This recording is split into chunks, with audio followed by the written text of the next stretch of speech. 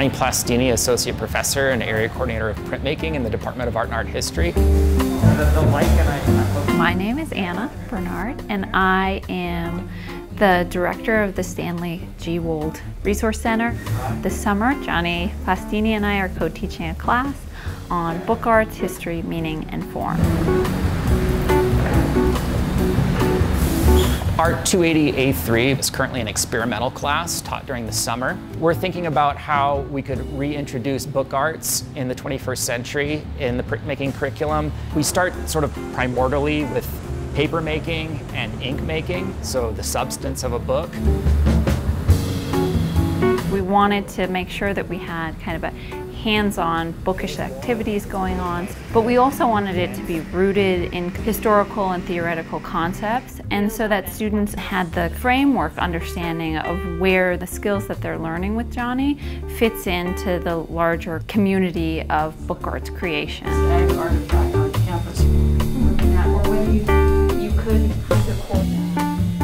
I would like to go into the publishing industry sometime, so seeing how things are physically made and the work that goes into that puts a much deeper respect into bookmaking than just seeing it and being like, okay, like a writer did that, because there's a much larger team. And so even though you're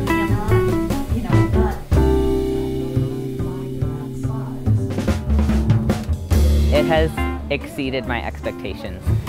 Just realizing the intricacies of the book as both an art form and a form of power and control, a form of class, and how that has changed throughout history.